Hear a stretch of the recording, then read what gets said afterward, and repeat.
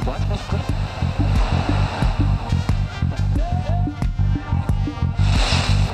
think we're cool there. But we're standing in front of the Art Slice Museum. Okay. And we're here, we're at the door, we're walking on through. Are we bringing these two paintings with us to put in the Art Slice Museum with its free snacks, its free nap pods, suspended hammocks, its vegetable garden that you can, freely take any vegetables or fruits from? Are they going in the museum? Yeah.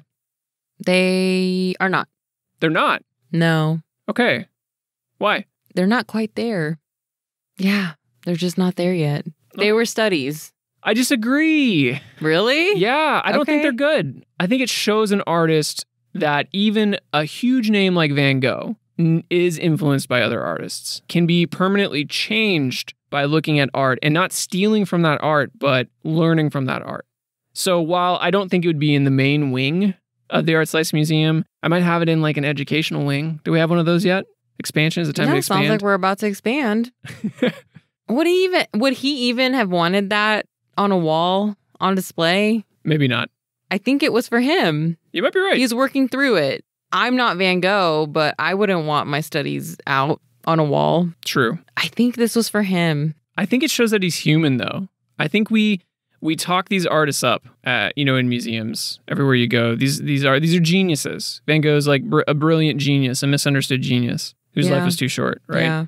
And we don't fully understand the vulnerability of artists as they learn and as they find their footing. I think most people who walk into a museum just think, oh shit, these people are just born with it. They're not like coming out of the womb like able to draw like Michelangelo or whatever. Right. You know what I'm saying? They stumble, they like hit their toe in the dark, Mm-hmm. And sometimes I think it's nice to see that they're human. And really what separates somebody like Van Gogh is that they keep an investigative mind open.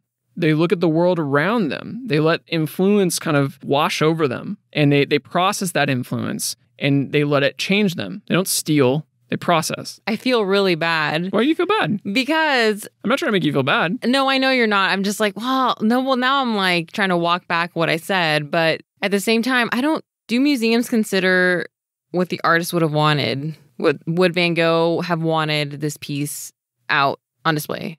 I probably wouldn't want mine out. He probably wouldn't, but I think if he heard you say what you just said, he'd be like, okay, yeah, this might inspire someone to not be afraid to struggle, not be afraid to be vulnerable, to be open-minded and be okay with making mistakes because it's going to lead you to make better work.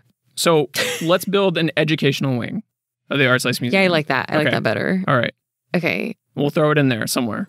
And listeners, we would love to be given the tour of your education wing at your Art Slice Museum. So let us know what you thought about this piece. Let us know if it would go in your educational wing, if it would go in